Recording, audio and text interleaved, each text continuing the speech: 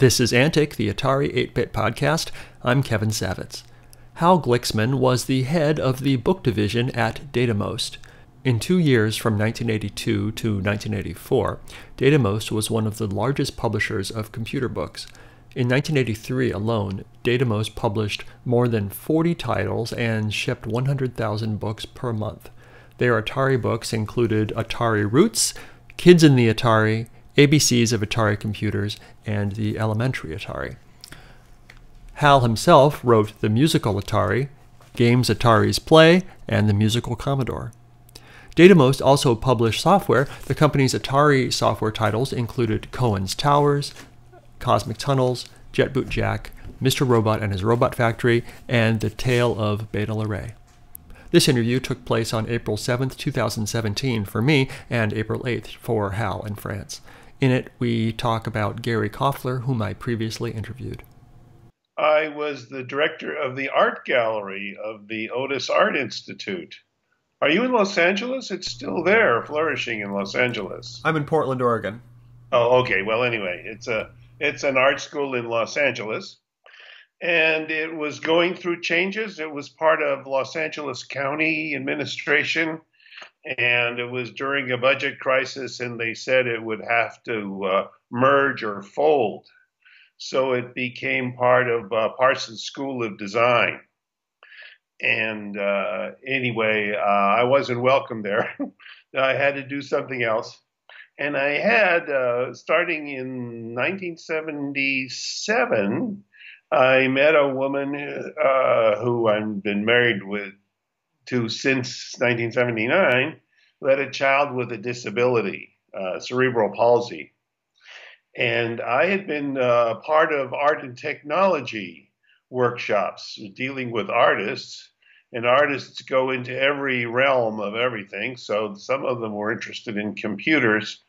So I started looking at computers for this child to have a way to communicate. There was a field called augmentative and alternative communication that was just developing at the time. It was message boards and pointers and, various strategies to allow people to communicate who didn't have a voice. And I started experimenting with this stuff. And by the greatest good luck, the first computer store in the United States opened up 2 blocks away in Santa Monica. So we went there with my son, and he got so excited about these kids and about the computers. I was already 40 years old before I touched my first computer. So we started hanging out in there while I was still running the art gallery. And I wrote a little program. Oh, first, how did I learn to program? I met Dave Gordon at a conference, and he gave me Snack Attack. No, not Snack Attack. Dragon Maze. Dragon Maze was a basic game from Programa International. That was the company before Datamost, was Dave Gordon's Programa International. So he gave me this game written in BASIC, and I learned BASIC by searching through this game. I didn't know a thing about BASIC. Every time I saw a variable for a color, I would change the variable to a different color and say, aha, that line does this, that line does that. And all I wanted to do was to keep the dragon from killing you in the maze, because my kid couldn't play it well enough, so I got rid of the dragon. Anyway, nice. I got fascinated, and I had to teach myself BASIC. And then, anyway, we bought the first Apple computer in 1978, and went to several more. It was called NCC. It was a huge computer conference that went on in Anaheim, and one time at the Disneyland Hotel even. It was really great. And the home computers was in the lobby the first year. I think the second year it got its own space in the Disneyland Hotel while the real conference went on in the conference center. So home computers got bigger and bigger. Right. So and the real hardware was in the main conference, right? The mainframes and things? The real computer hardware. Yeah.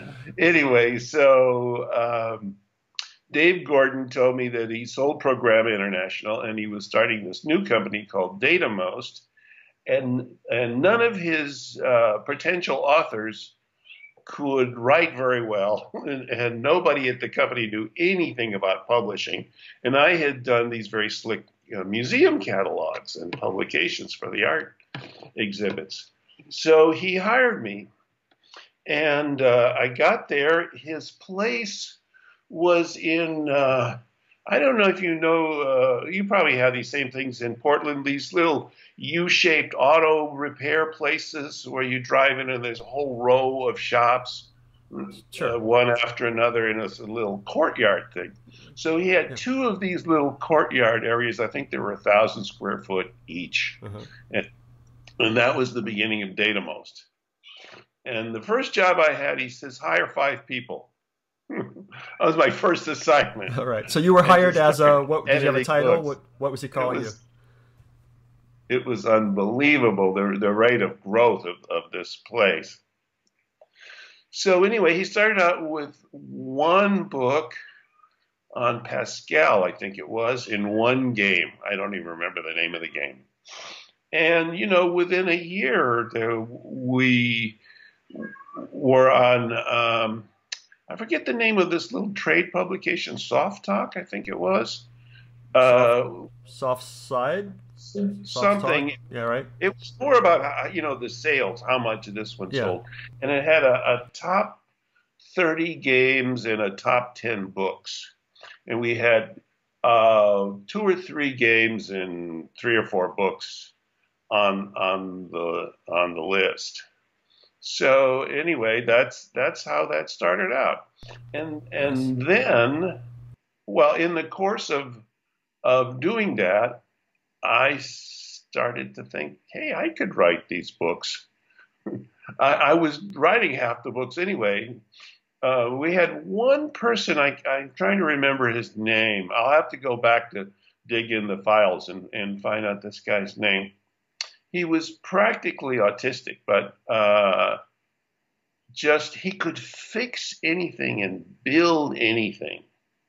So I said, why don't we sit down with a tape recorder and you tell me what you're doing and how you're doing it, and we'll write a book together. Unfortunately, we never got the book finished before Datamost went over the cliff, but it was a great idea. It was called Mr. Chip Meets the Apple II Computer, and it was how to get a little annunciator chip from Radio Shack and a little plug-in board and do experiments where you could see how the computer calculated and learn about machine language and things like that. So we had really lots of fun.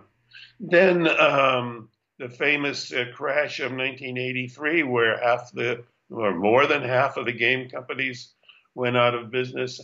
You would go into the record stores. They used to sell computer games in record stores and places like that.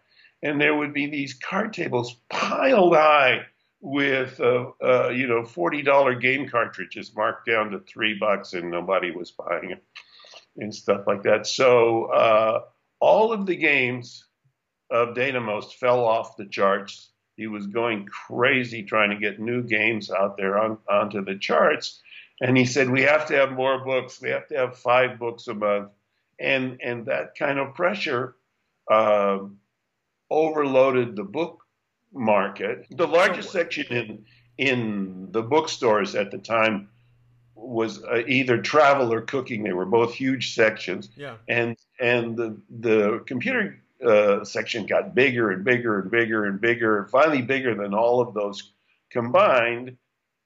And then it too started to become saturated and over the hill, and that was sadly the end of Datamost. But it was really fascinating. I've heard similar stories from a couple of other book publishers that there was a couple of times where they were just putting out books to put out books, and then the market was saturated, like you said. Yeah. Yeah. So Dave's distributor. Oh boy, I wish I had all my books in front of me and remember the name of the distributor. Anyway, they would buy 5,000 of every issue right off the bat for Yeah. cash. So um, Dave just said more books. We would collar game writers and anybody to write a book. So it's interesting that games Ataris play.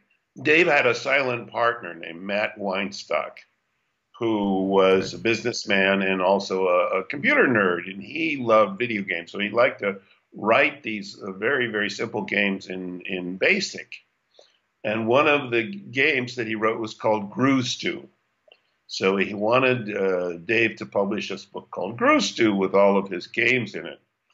And Dave hated the title. So there was a popular book about psychology and self-help called Games People Play. It was on the news. People talked about it. So we came up with the ideas Games Apples Play or Games Ataris Play. I forget which was the first one. And then half the work was porting the games to the other systems. We had to do IBM PC and Apple, which was terrible for playing games. Anyway, and Atari and so forth.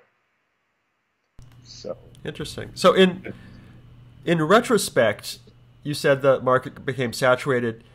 Was Datamost part of the problem? I mean, were you churning out stuff because? Oh, absolutely. Yeah. No. That was, when the boss says you have to have 5 books a month, Sure. he didn't care what they were. So it was kind of sad because they could have been better. Okay.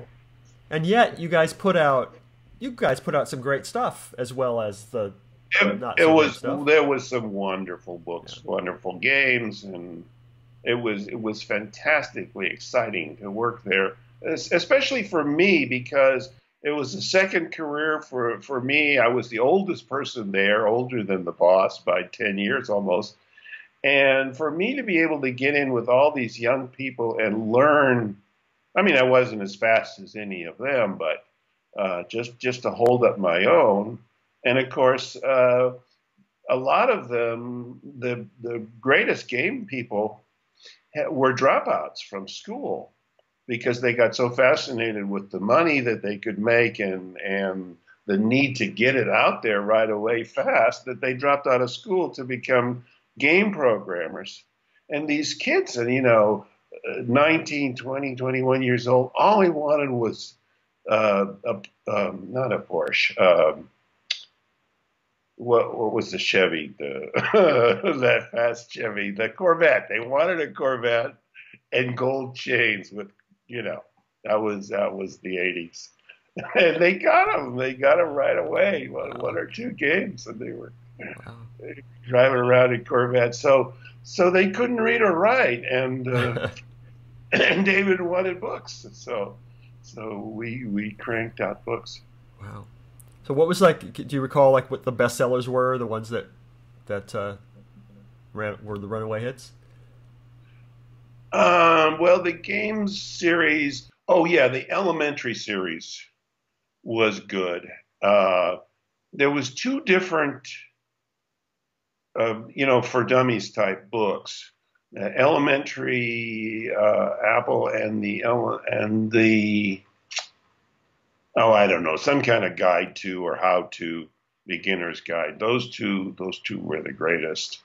And interesting thing, Jeffrey Raskin, who was one of the Apple pioneers and started the first Macintosh team, he was teaching at UC San Diego in the 60s music. And he was trying to get his students to program. And he was telling me while I was working on the art and technology exhibition at Los Angeles County Museum, he was telling me that I should learn to program, that everybody could learn to program. And I didn't believe him. And then I went to Irvine, UC Irvine, and I was a gallery director there for 3 years at Irvine. they had a computer that, timeshare thing. You went over to the computer building and you sat there at a little terminal and typed stuff in.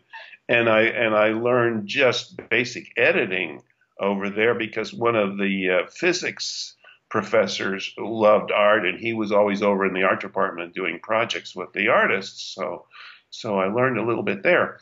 So anyway, when I got to Datamost, when I started with the Apple, learning to program, I got this book that came with the Apple, and it was written by Jeff Raskin, and it was just the book that came with the machine called AppleSoft. I think I forget, or Guide to AppleSoft, and he set the parameters. He designed the way to write code. You write instructions in one area, and then you write code, and then you have symbols for what keys to press.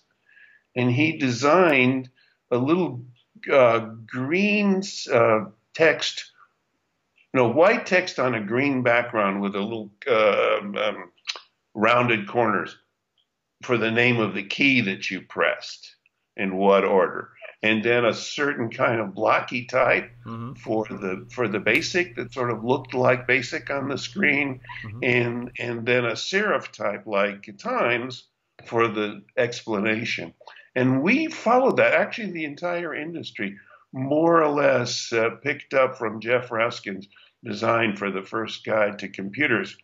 And the other thing, I don't know, it's only interesting to people interested in books, is the comb bindings, those plastic circles with the little hooks in it on the side of the book. You know what that's for, or why that's there? Because it's easier to leave the book you can leave the book open so you can type. Flat. As opposed to perfect binding, which wants to close. Cover. Yeah. Yeah. So this always made Dave crazy because they were expensive and you required an extra step, and the book didn't look good on the shelf. That was the main thing. So if you look at games Apple's play or games Atari's play, it has a cover with a spine, but it also has the spiral binding inside. So Dave invented this cover, or maybe his designer did, but he took credit for it, that it folded over the comb so it had a nice wide spine and looked good on the shelf of the bookstore. That was his contribution to it. I've seen that, and it was unique. It looks like a perfect bound book, and yet you can lay it flat. Yeah. Nice. So those were the kind of things. There was an interesting. Actually, he was the husband of an artist friend of mine, Isaac Mallets, and he was a mathematician. Still is a mathematician and computer programmer. And he wanted to do a book on Alan Turing called The Turing Machine, where he was going to have people write a little Turing machine in BASIC and learn how Alan Turing wrote this thing. I says, nobody's going to buy that. What people want to know is what goes on inside the machine. When you press a key, where does it go? What does it do? Where is the letter A inside the machine? What does it look like in binary and all that kind of stuff? So he and I sat down again with the tape recorder and talked, and we came up with this series called The Computer Snooper, where it's just about peaks and pokes. Nobody knew what peaks and pokes were and how to use them and things like that. It was all fascinating to people. So it was a beginner's guide to, making your computer beep by typing in some binary code. It was really great because people really wanted to know that stuff. And he made a fun book out of it. So that's what we did a lot. We brainstormed and we actually wrote books together. A lot of these kind of things. So anyway, my friend, my son actually, was taking music lessons. And I said, I didn't play any music. I didn't know anything about music. And I said to his music teacher, if you can explain music to me and I can write a program that will play music, we could do a book together. So that's where the Musical Atari came from, because it of course played much better music than any other computer, and we had a lot of fun writing that. Oh, cool. And So was yeah, Laura Laura Goodfriend. was that the teacher? Yeah, Oh, nice. yeah, and I didn't. There's a lot of things I didn't know that I learned about that. That there was only half a dozen typesetters in all of LA that could type music, and it cost a lot of money. Huh. There was no music software at the time that actually wrote out the music. Sure. So that was the most expensive part of the book, was getting these simple little ditties printed in music text. How did that book do? It did very well. Yeah. Yeah. Nice. Did you get royalties because you were an employee, or did? Actually, I had decided to quit and become an author. So I had given up the management of the book division. Actually, Dave was firing people right and left, and I could tell that I was going to be up for being shut down. And my assistant, oh God, I got to remember her name. She was so terrific. She was better at editing than I was. And I said, why don't you make her the editor and make me an author? And he said, okay. So I got to go home and got some advances and did the book and lived on royalties for a while. Nice. Awesome. Yeah. All right. That was great. So as far as computer, okay. So I was looking for Atari books that you did. We talked about the Musical Atari, and you also worked on Games Atari's Play. Correct? Yes, that was this one called Grustu that we had to completely rewrite for Atari. So actually, we were the authors of that. But anyway, it's still Weinstock. Sure. So, as an editor, I get it. You do a lot of rewriting, and at some point, what point does your name go on the book, right?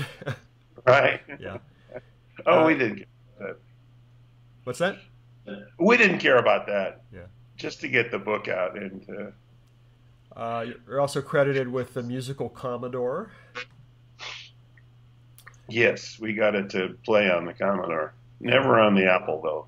No, not a good sound card. No. You had to add that on. Any other computer books that you were credited on? That you remember? No, I'm trying to remember. There was a guy. Oh, can we have another session in August when I'm back in LA? I'll get my box of books out, and I'll refresh my memory on this. Yeah. But he was going to do the AppleSoft encyclopedia, everything about BASIC.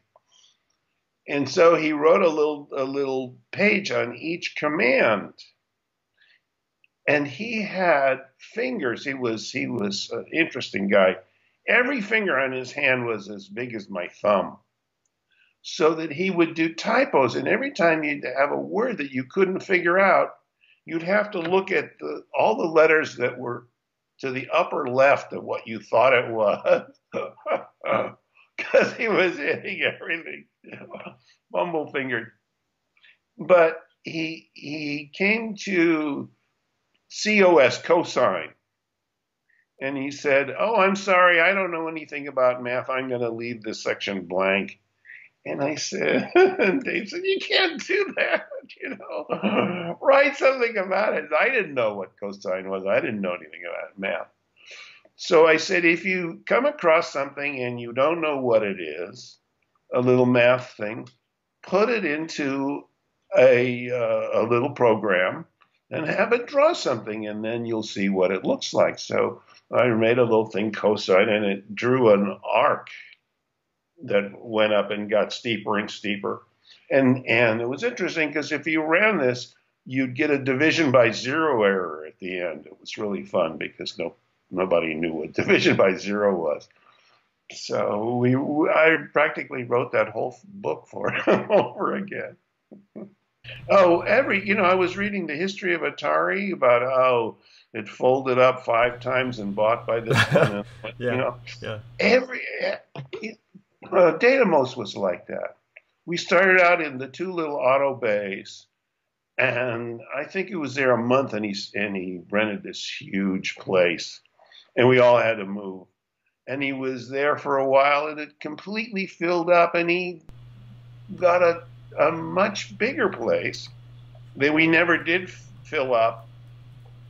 It had started to look like we were, as the company got smaller, Hmm. we were rambling around this huge place.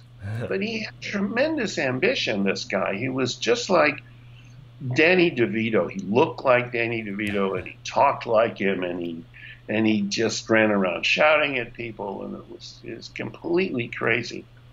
And Crazy in a good way, or was it? oh yeah, in a good way, yeah. Yeah.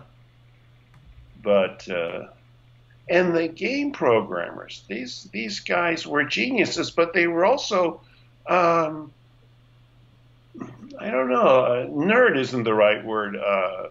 Non-social, antisocial. Hmm. That's all I could do was program games. They didn't work in the company. Yeah. He wouldn't let them in the door. They all had to come once a week with their stuff and work at home. But these people were amazing. There was one, I'm really sorry about it. I don't have all the names in front of me. Um, a little game where a centipede. Uh-huh. Yeah. This guy was such a genius. And he really did have some kind of autism or On the spectrum. Yeah. some kind of genius Yeah. genius DNA. Yeah. Huh. And there was one game he wrote where people threw knives at each other. Just sit and hurled knives across the screen at each other. And if you got hit, he said, "You got me." Except Apple didn't speak at that time. There was no speech. There was no nothing. He had poked sound until he got that computer. He had written that with beeps. You got me, like that. It was absolutely amazing what they did. These guys did. There was a whole little division of crazies in the company that fixed things and built hardware. And there was Mark Nelson was the guy's name, and we used to call him Nuke Nelson because he would come in, he would look at your hard drives. It's nuked, nuke. This is his favorite word. It was either God or it was nuked. This really funny guy. They were all geniuses, and I think Dave was 32, Uh-huh. and everybody else was in their 20s, except for a couple teenagers. So it was absolutely amazing, Huh. amazing place. Wow. And So yeah, when you left, you were going to be an author, and I know you wrote a couple of computer books. What else did you? I mean, were you an author for how long? How did that work out? oh yeah, no, I never did another thing with publishing. After that, I was extremely lucky. This is a really good story. So after Datamost went over the cliff, I was sitting there painting my house, wondering what I was going to do to make money. And a friend of mine called me and said there was a job at Cal State Long Beach that her mother had this best-selling book called Drawing on the Right Side of the Brain. And Everyone knows that book, sure. and that the university had created a entire little department. It's called the study center, uh, called the Center for the Educational Applications of Brain Hemisphere Research, that was going to have a research into these drawing programs, and that they needed an administrator, and there was actually a University of California, Cal State system job coming up. So I should apply for it. So it turned out that the dean of the department, who had just come in, didn't like this program, didn't like her. So he wanted his girlfriend to get this job. So he wrote the job so that it was full of computer skills that his girlfriend had. You know how they do that in universities? They write the job with these weird requirements so that only the person they want to have get the job will get the job. So they wanted DBase. I don't know why the hell they wanted DBase, but she knew DBase. So it happened that I knew it very well, and I knew a lot of other things, and I knew Photoshop and things that artists needed. So I got the job, and he was really pissed at that. And I was really lucky. I got this dream job of doing these drawing workshops all over the country. And there was a illustration subdivision at Cal State Long Beach. Very interesting because nobody taught illustration. It was all modern art at the time, except this one little group of people with great illustrators. And they had a course in computer animation because one of their friends, anyway, was doing beginning animation on the Atari, actually. So they had this course, and he taught it 1 year and then went away, and it stayed on the books for 3 years with nobody teaching it. And according to the rules, if you don't teach a course for 3 years, it has to drop off the list. So they came to me, can you teach this course? And I said, sure. So I went in. It was called computer animation. And as soon as I got into the class, I said, a lot of things have happened. We're going to learn Photoshop because this is what you need to know. So it became a Photoshop class. And then we used to go to meetings of computers and disabilities that were going on, and I learned about HyperCard. And I said, geez, I really want to learn HyperCard. So I came back to the class and I said, I'm only interested in what I don't know. I'm not interested in it because you have to learn new stuff every single day if you're interested in computers. You spend all your time learning. So what I'm going to do is I'm going to, with my own money, don't tell the dean, I'm going to hire this guy for 3 weeks to teach all of us, and I'm going to be a student, and we're all going to learn HyperCard. And Robert Ornstein, he came and we paid him, and we learned HyperCard. So that's how we did animation, and we had the first. Well, I don't know, the very first, but it was like World Wide Web, except it was HyperCard. There was a very early network throughout the Cal State system called the California Backbone. I don't know if you've ever heard of that, but it was one of the first networks before the internet.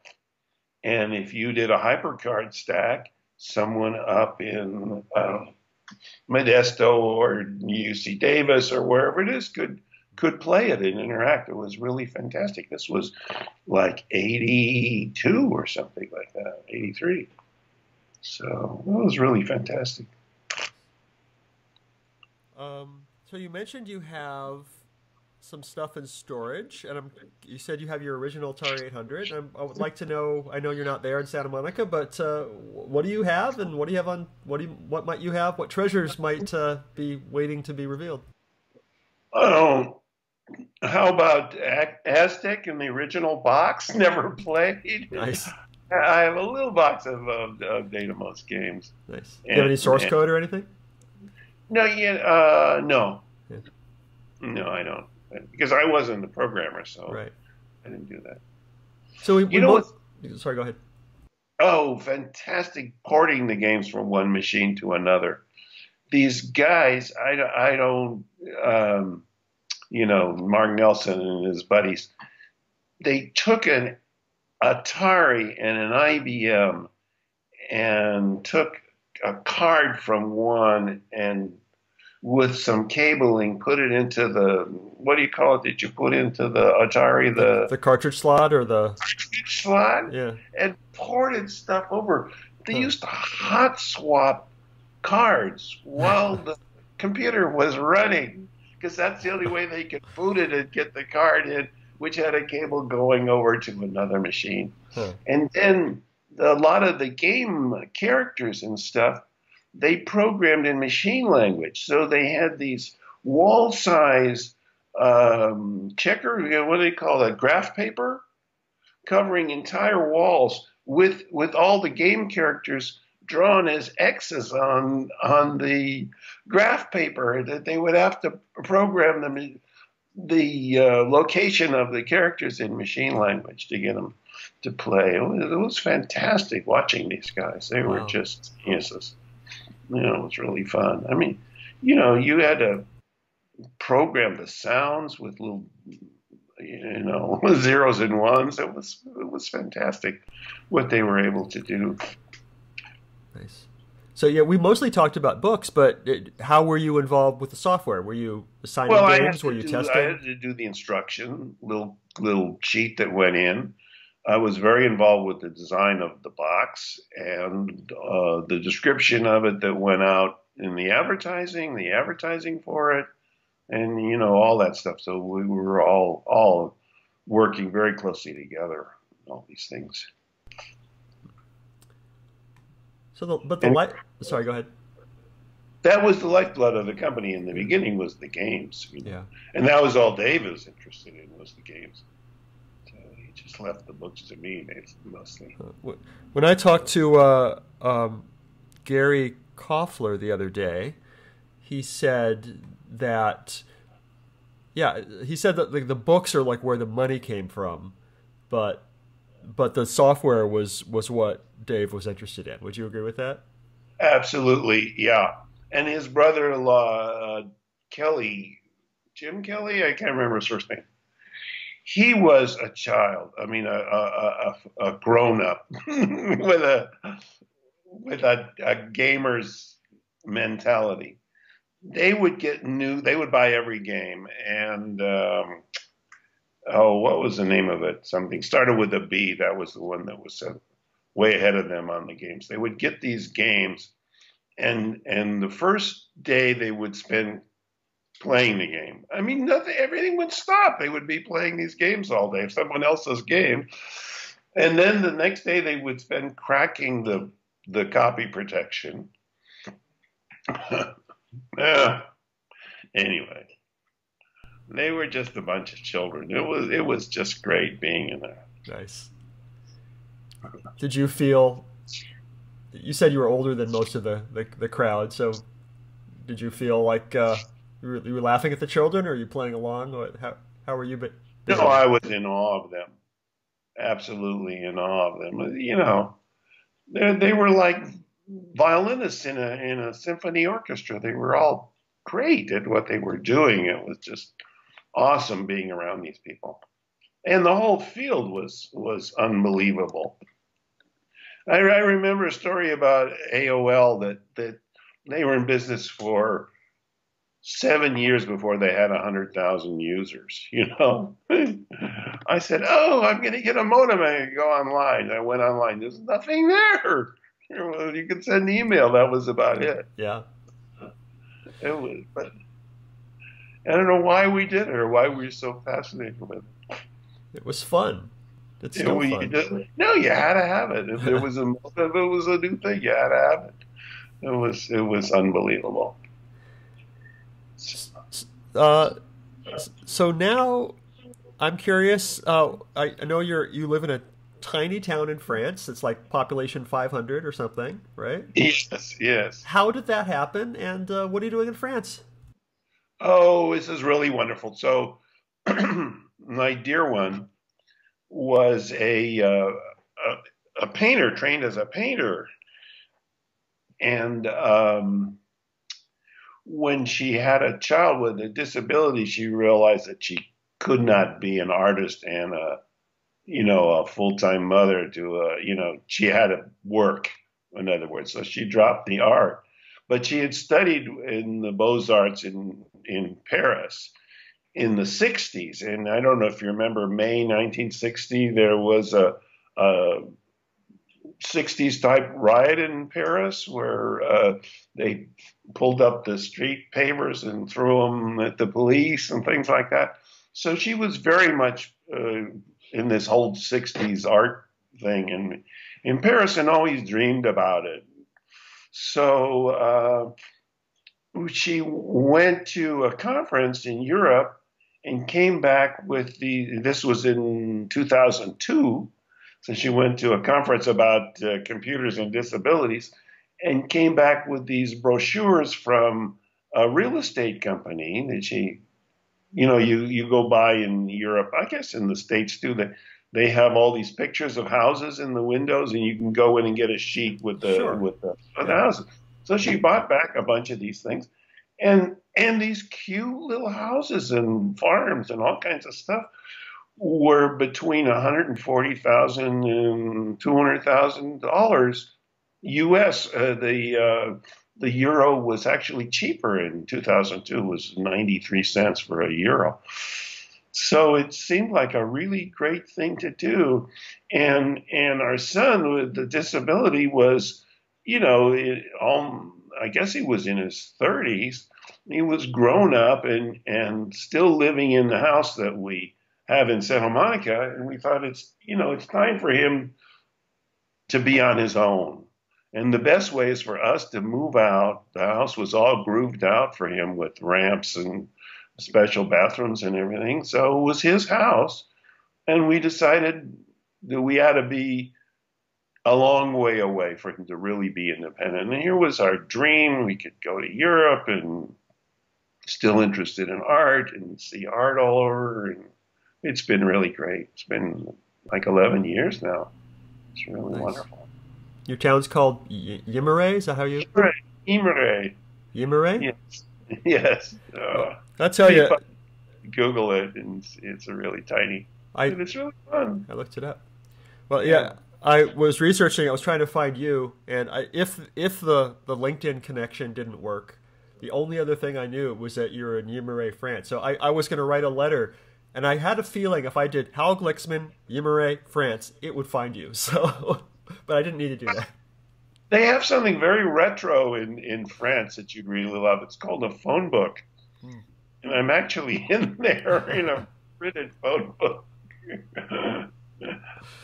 I don't know why people have to be hard to find anymore.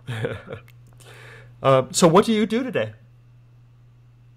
Oh, we have a organic garden. It's not big, but it's enough to eat, and we have 2 horses. Nice. And I still do art things. Actually, I'm doing a wonderful exhibition. I was the first one to show Chicano art in LA. And I did a show at Irvine in 1973 called Los Four, about a group of Chicano artists. And they went on to become quite famous. The show went to the LA County Museum, and it became a big deal. So the Getty Museum is sponsoring an entire year of Latino, Chicano, and Latin American art. So they asked me to come out of retirement and organize that exhibition for UC Irvine. So that's really nice. Gilbert Magu Lujan, if you got people who are interested in art, they could look up Chicano art. So I'm doing that. Nice. They actually gave me a grant 2 years ago just for the research, for do 2 years of research, and then a grant for this year. The exhibition opens in October at UC Irvine. But anyone who's in LA, there's going to be Chicano and Latino stuff all over LA. It's going to be a lot of fun. Awesome. So that keeps me busy.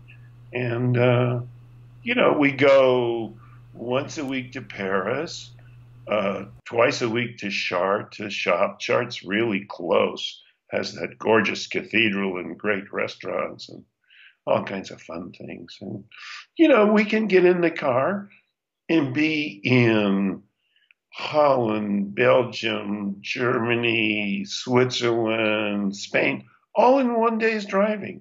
It's like San Francisco to LA to be in Germany. Unbelievable. It's just really fun. That's awesome. Sounds great. Yeah.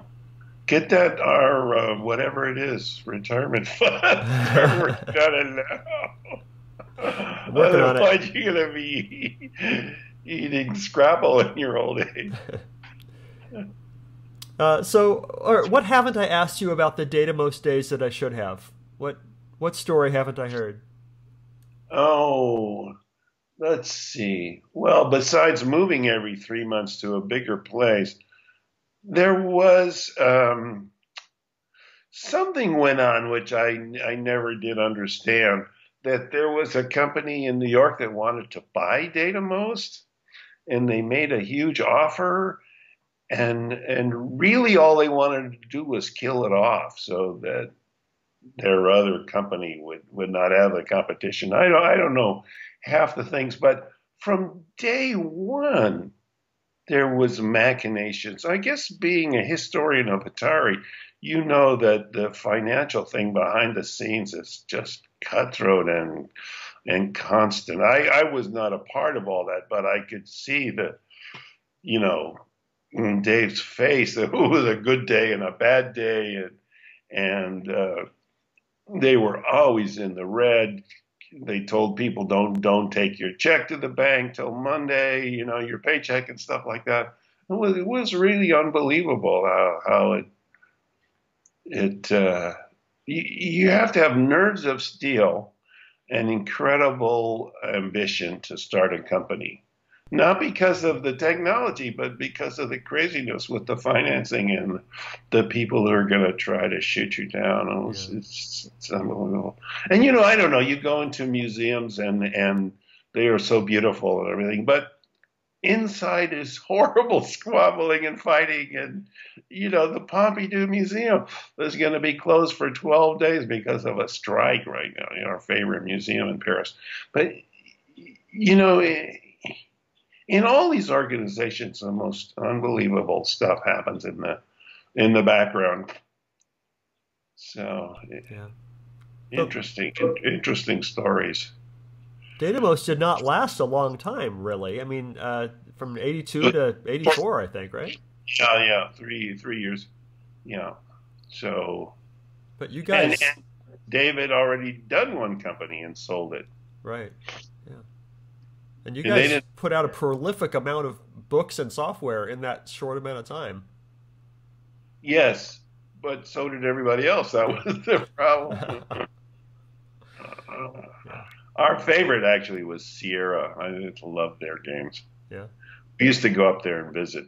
It was in this idyllic little mountain town in the Gold Rush country. Uh-huh. Yeah. Nice. You hung out with Ken and Roberta, or what? I knew Roberta, but we hung out, but we were honored guests anyway. We went up there. Oh, yeah. Nice. That's awesome. Anyway, it was a good life. It would really save me. Yeah. Because, it was between the art thing, the art school transition, and the other job, I needed something. And there's nothing like, call it a midlife crisis, but reinventing yourself and changing fields and learning something new is really exciting. And it was a new love for me at the same time.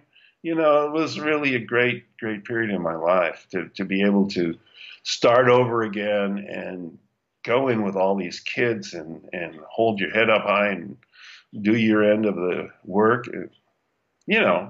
Learning all this stuff that you never knew. It's just fantastic. Nice. Can I ask how old you are now? I'm going to be 80 this year. Awesome. Yeah. Oh, also, I was thinking about Nolan Bushnell. I looked him up. Yeah. He's into anti-aging. I was thinking he probably shouldn't be eating all that pizza when he was in his 40s. Between the pizza and the drugs, I don't know. Yeah. Wow. Yeah, he's into all sorts of things. I keep seeing him on the news. He's doing new businesses and trying new things and the I next read generation of somewhere video he's games. done 20 businesses or something already. So Yeah, he's persistent for sure. I did reach out to um, Dave's son to see if they had anything. What I especially wanted was that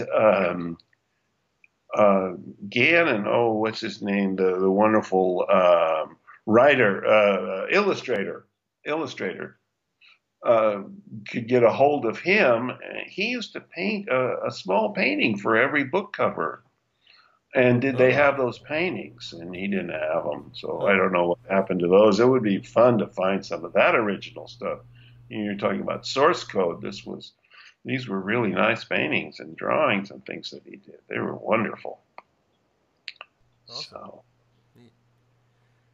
All right, I think this is my last question for now until August.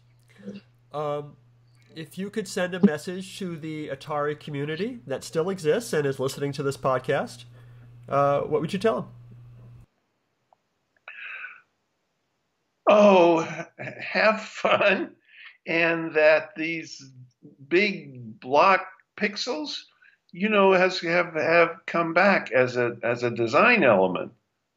Things that look like Snack and Pac-Man and all that. Yeah. That's all the rage now. I can't believe it that people who have all these slick, looks like a movie games, they want to play these little beep beep beep. But I asked Dave about that, Dave Gordon. Yeah. I said, "What's this centipede? I mean, it's just a little thing crawling around." He says, "You're not a game player. It has playability. It has the right, I don't know what you do with the game controller thing. That's what those old games had. This kind of adrenaline rush." Did Yeah. Aztec ever end up on the Atari? Yes, it did. Yeah, that was a great game. That was really wonderful. There was, anyway, What's your what's our what best game? games what game well, yeah, what other games stick with you as most memorable or your favorite or something? I'm afraid it's not an Atari game. Oh, that's It's all right. Cranston Manor by Sierra. We Oh, used to spend hours, it's an adventure game. We used to spend hours with that game.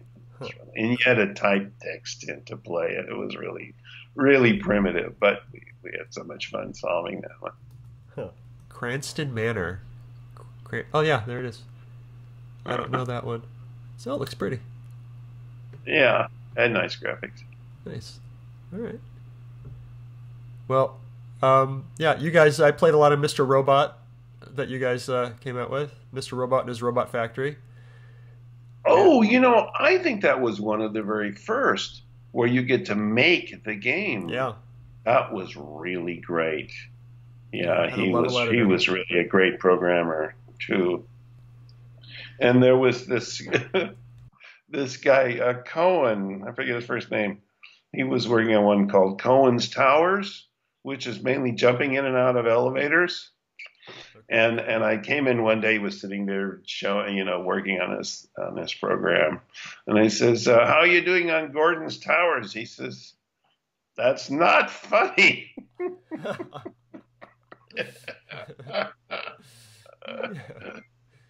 I'm looking at this. I've never played Cohen's Towers, but I'm looking at the screenshots now.